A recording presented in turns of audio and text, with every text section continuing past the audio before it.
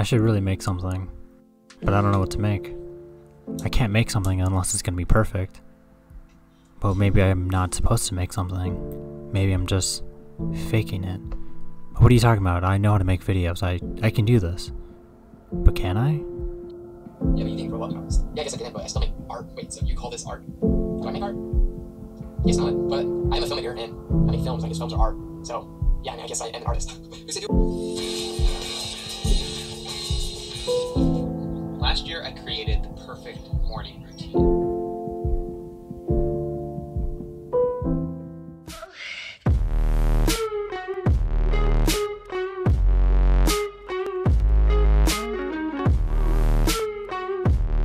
So, I constantly feel like I don't belong here. Most days I just feel like I'm impersonating someone else for views and clicks, and it's not something I always feel great about. Honestly, I have no idea what I'm doing with most of these videos, and to be honest, most days it feels like I don't even know how to make a video, especially when I sit down and try to edit one out, or just film one. But I try to make everyone else think I do because I sit down and analyze and mimic a lot of other YouTubers' videos so that I have some idea of how to make my own YouTube videos.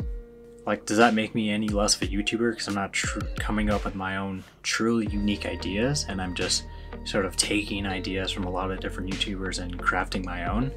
Honestly, these are all thoughts that I think about when I'm trying to make any video for this channel. It's actually the big reason why I'm making this video to begin with, when I wanted to make another video that hopefully will be coming out soon. And if you're watching this, you probably feel the same way. But the big thing about filmmaking, photography, art, graphic design, any sort of creative endeavor is that you don't get better by just sitting there thinking about the ways that you can do certain things.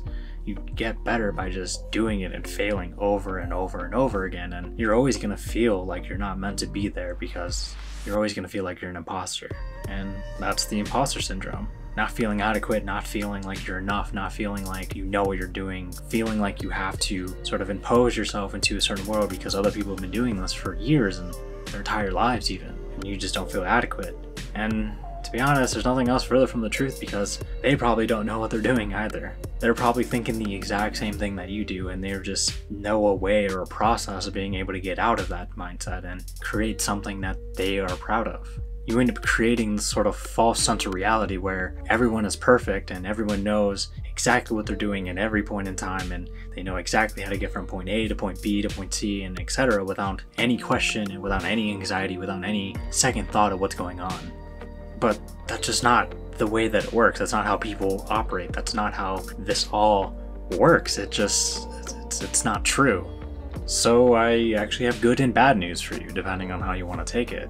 This feeling of imposter syndrome, this feeling of not being adequate, not knowing what you're doing, feeling like you don't belong, never actually goes away, which sucks. But the good news is that everyone else is feeling this too, and other people have come up with ways of getting around this feeling. So recently I had a shoot with a bar in town where they wanted me to be able to make a really basic promo video for them, and they're really good friends of mine, so I wanted to do the best job that I could, but it had been months since I had created a promo video for a company. And when I showed up on the day of the shoot, I was nervous, I was anxious, I was really scared because in my head I didn't know what I was doing.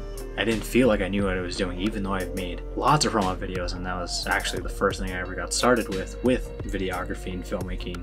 And yet, after all these videos that I made, all this progress that I've done, all these years of being in this, I feel like I didn't know what I was doing. It felt like I just was faking it. It felt like I just didn't know how to use my camera, didn't know what shots to get, didn't know what to do to be able to make a video for them that they could use to be able to advertise with. And having done this for, over 3 years now, it's something that still comes up even now. Even when I was making this video, I didn't really feel like I was meant to make this video. It didn't feel like I was supposed to make this video because in reality I don't know what I'm doing. Even right now I don't know what I'm doing. I'm going off a basic outline that has a general point of what I want to talk about, but I still don't know what to talk about. I still don't know what I'm doing. I still don't know how this is going to go. I'm just winging it.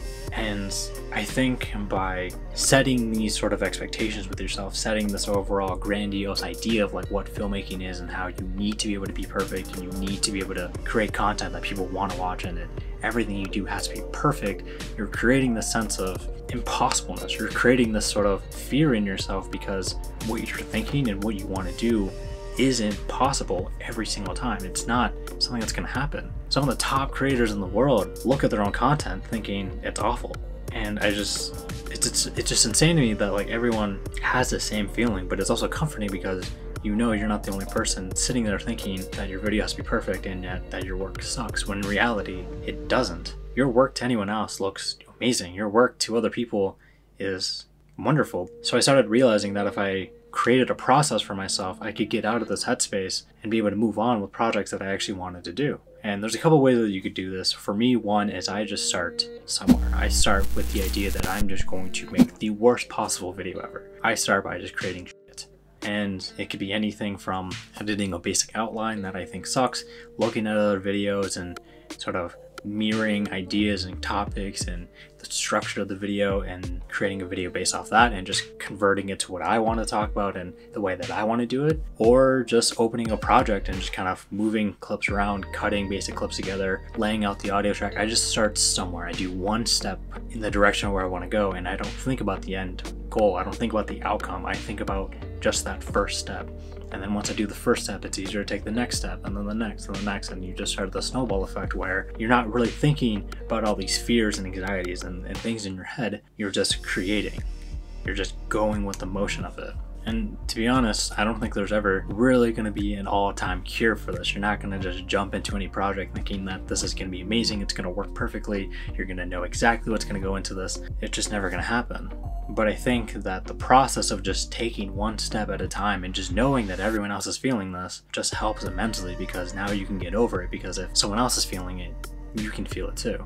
Everyone just wings it. Everyone just fails forward and just hopes for the best. And sure, we have models and ideas and practice, but at the end of the day, none of us know what we're doing. We're all just kind of winging it and just failing forward and moving as quickly as we can. So if you're anything like me, maybe take comfort in the fact that we all feel like this. And if you're watching this video for information, for the ideas that I have, or just even being able to relate to someone else, thank you. Please make sure to comment down below if you ever felt like this, or even times where you felt like this. Please give the video a like, comment, and turn on that notification bell, and I'll see you guys in the next video. Peace.